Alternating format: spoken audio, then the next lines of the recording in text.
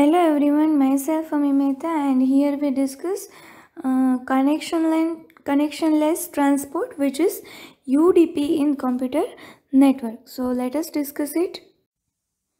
So user datagram protocol. So full form is user datagram protocol is a transport layer protocol, and basically it is a connectionless protocol, so it is known as connectionless transport. So it is a transport layer protocol plus it is connectionless, so it is called connectionless transport, UDP. So UDP is user datagram protocol, and which is a transport layer protocol.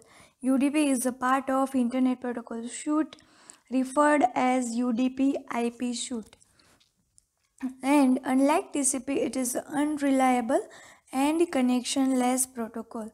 So it is basically connectionless and unreliable protocol, and so there is no need to establish connection prior to data transfer. So if the protocol is connection oriented protocol, then we have to first establish the connection and then we can transfer the data. So transmission control protocol is dominant transport layer protocol used with most of internet service, provides assured delivery, reliability and much more, but all these services cost us with additional overhead and latency, and here UDP comes into picture. So no doubt transmission control protocol is provide so many facility like reliability, assured delivery of packets, then many more, but this additional services may cause the overhead, means much consumption of time. So there are some cases then in which there is a importance of time, but there is no requirement of this type of services. So in that case UDP comes into picture. For the real-time services like computer gaming, voice or video communication, live conference, we need UDP. So we discussed that type of services in which the timing is important than any other services. So in which UDP is important. So for the real-time services like computer gaming, then video communication, live conference, we need UDP. And since high performance is needed, UDP permits packets to be dropped instead of processing delayed packets. For example, from 20 packets are transferred, and from that 20 packets, 2 packets are lost. Then there is no requirement of error checking or any else. So these drop packets are as it is. We do not process that delayed packets. So UDP is more efficient in terms of both latency and bandwidth, because it is not worry about delayed packets, it is not connection oriented, it is just focus on timing. So but obviously which this is more efficient in terms of latency and bandwidth. Now let us see the UDP datagram and how it looks like.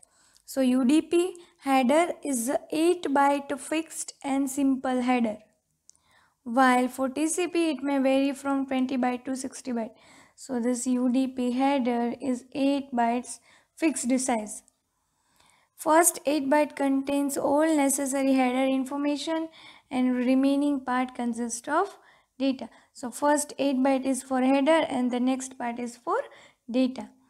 UDP port number fields are each 16 bits long. So this is total 16 bits long. Source port, destination port, length, checksum. These all are length of 16 bits.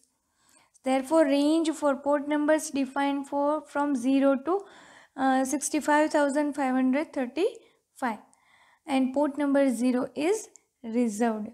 Port number help to distinguish different user requests or processes. So in UDP, first 8 bytes for UDP header, then other are UDP data, then there is a 16 bits of source port, 16 bits of destination port, and 16 bits of length and 16 bits of checksum. Now, a source port is 2 byte long field used to identify port number of source. 2 byte, 1 byte means 8 bits. So 2 byte means 16 bits. So here we write 16 bits instead of 2 bytes. So source port is a 2 byte long field used to identify port number of source. Destination port. It is 2 byte long field used to identify the port of destination packet.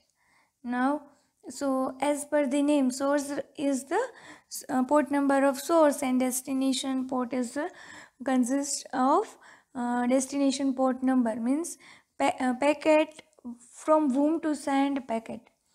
Now length is the length of UDP including header and the data, and it is a 16 bit field. So it is in length it is mentioned that what is the length of UDP, which include UDP header plus UDP data. And the last one is checksum. So checksum is 2 bytes or 16 bits long field, and it is the 16 bit ones complement of the ones complement sum of the UDP header. Pseudo header of information from the IP header and the data padded with 0 octets at the end to make a multiple of 2 octets. So basically checksum is 16 bit ones complement sum of the UDP header.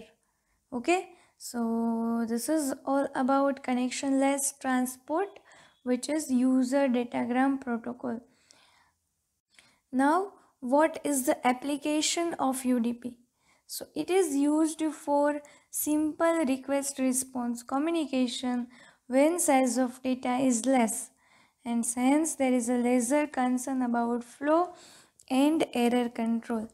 So in which case we are not concerned about or less concerned about flow and error control, in which UDP is used. So it is suitable protocol for multicasting as UDP supports packet switching. UDP is used for some routing update protocols like RIP, routing information protocol, and normally it is used for real-time application which cannot tolerate uneven delays between sections of received message. For example, if we are doing communication of via voice call, so in that we do not need a uneven delays. So that real time application like gaming, so for that basically UDP is used. So, and it is also used in some routing information protocol. It is suitable protocol for multicasting and used for simple request response communication when size of data is less. So this is all about UDP. Thank you.